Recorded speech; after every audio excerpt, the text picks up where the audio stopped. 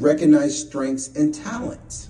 Okay, all right. What am I good at? Well, I'm good at shooting. I can shoot a pistol. I can shoot various weapons. I don't want to go into specifics, but I mean, I'm pretty good at that. I'm pretty good at CQB. I'm pretty good at a lot of different things related to combat.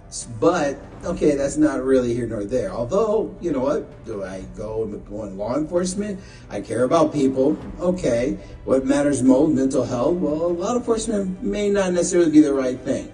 Because if you're focusing on mental health and you're going to law enforcement, I don't know if that's quite the proper equation. But I am good at doing things related to weaponry, and I'm good at interacting with people and communication. So I don't know, maybe we put that there and see, and we circle back. So maybe that's something we have to think about.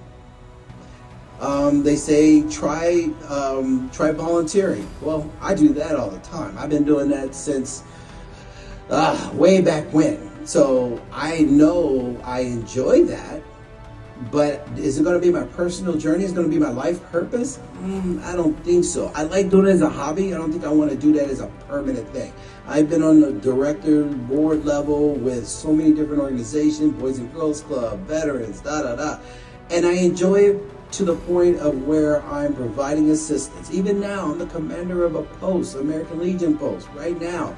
But you know, the roles and responsibilities I have is kind of where I manage and maintain it, but it doesn't consume me.